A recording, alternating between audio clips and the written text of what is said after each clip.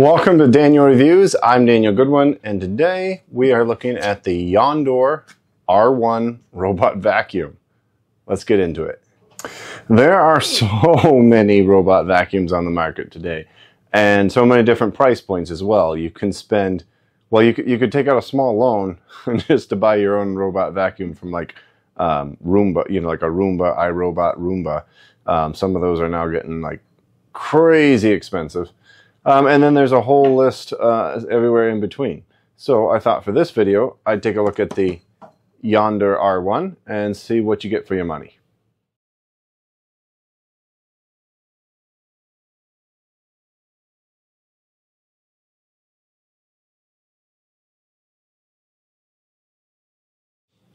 Okay, this is what you get in the box.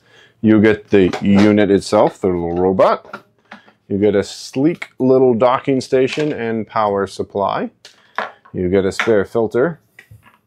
You get a cleaning tool. This side has a rake motion. This side has the bristles. You get 4 of these sweeper brooms. You get batteries and a little remote. How cool is that?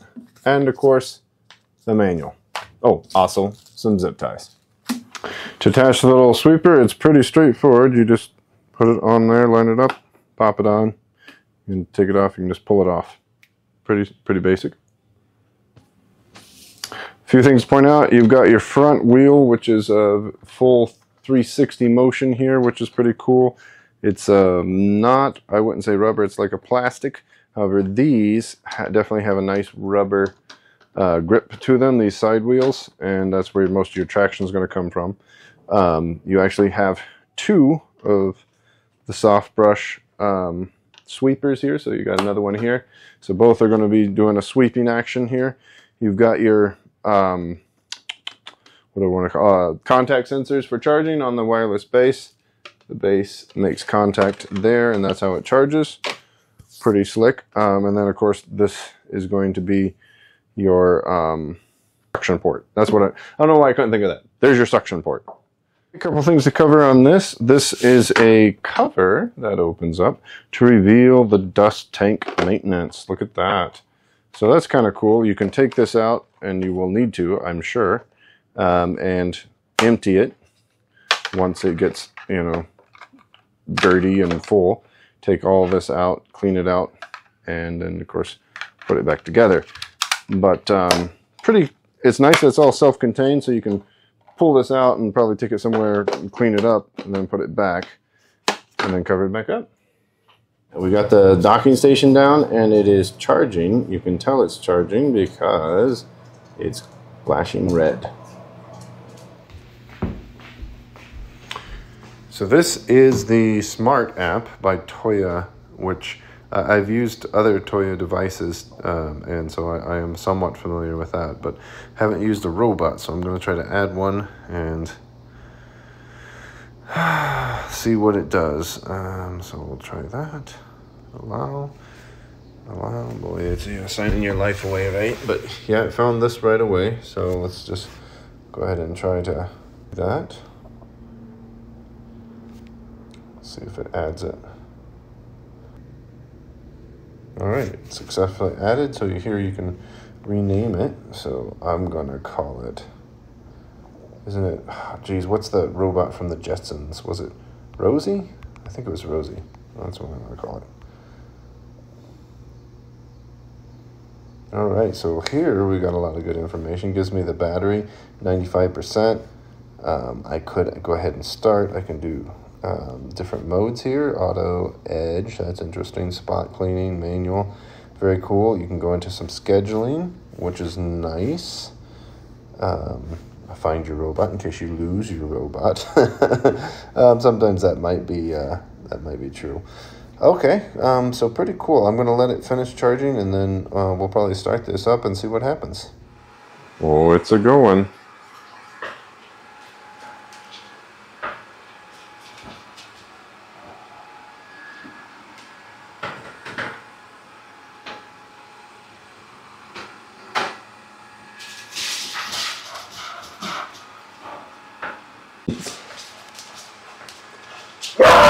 So I don't know that my dogs are fans, but I kind of am.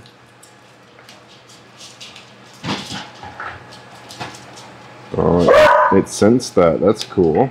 So we have a pretty good transition. It's curious to see how well it transitions on that. Or whether it gets stuck here. I think it might.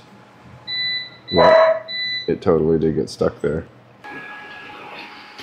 It does seem to navigate the corners pretty well.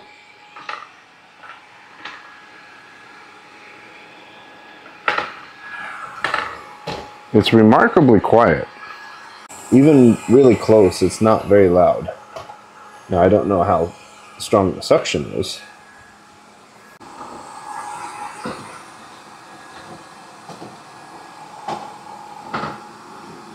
Does a pretty good job at most of these tight spaces. It does not seem to get stuck under the baseboard, which is really nice.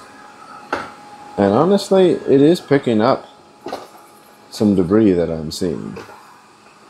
At least it's moving it around.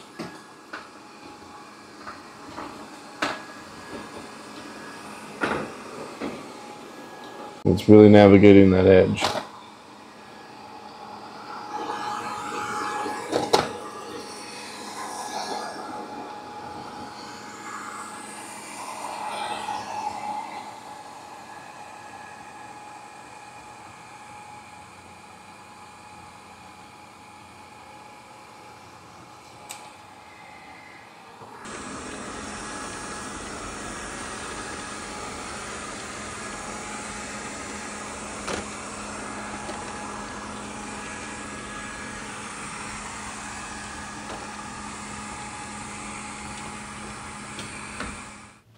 Okay, so what are my impressions? Well, a few. First of all, I was very impressed with how quiet this R1 model is.